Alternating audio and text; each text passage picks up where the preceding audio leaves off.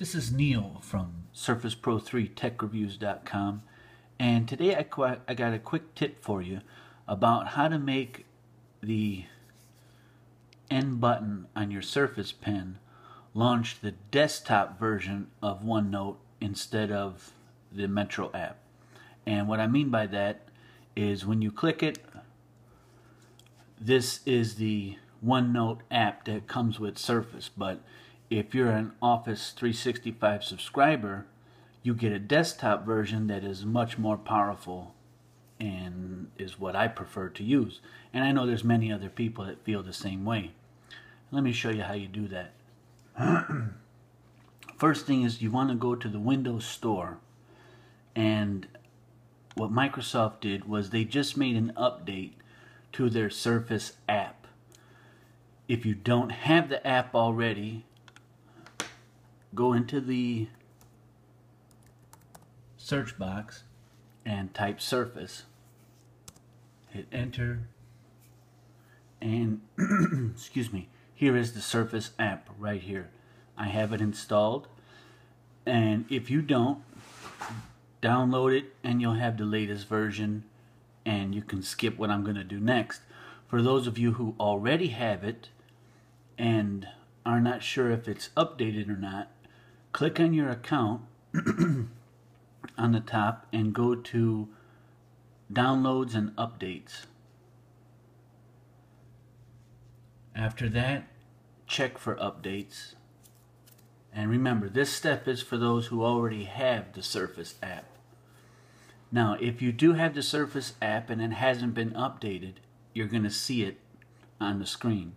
And you can say update all or update individual apps as they pop up. I just did all mine, so I don't have any showing. Now, once that Surface app updates, you can close out of here and open it up. I have it pinned to my start. If you don't, just click on all settings and click on any letter. This is a shortcut, and go to S and you'll see Surface, right? So once you open this, you come to the second part, to the second tab, and you'll notice down here there's a new feature about the Surface Pen. And it's right here where you can, actually all three of the ways you can use the pen, single click, double click, or press and hold, you can configure in different ways.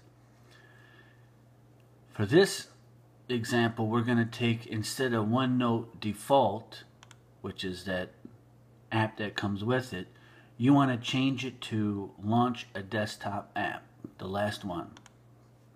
Now what happens is, in typical Microsoft fashion, is they don't make it easy for you.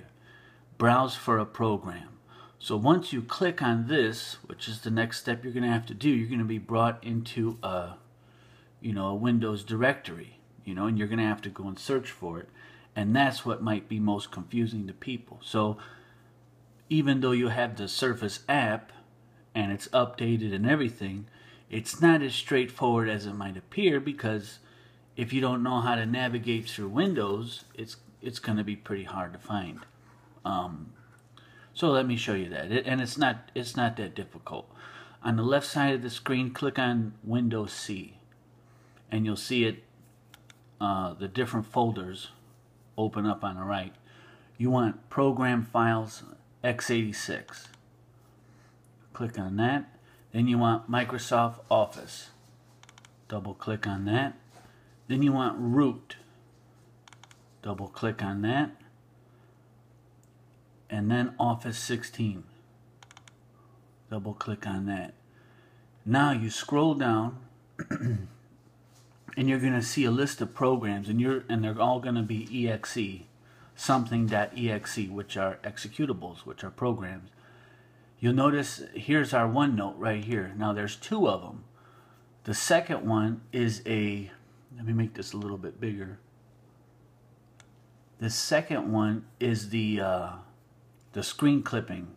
Sometimes you'll see it pop up on your system tray, and you can tell which is the smaller one by looking at the size of them. That second one is only 155 kilobytes. The other one is 1,627 kilobytes. So you know it's the bigger application. That's your program. Click on it and hit select program. Now,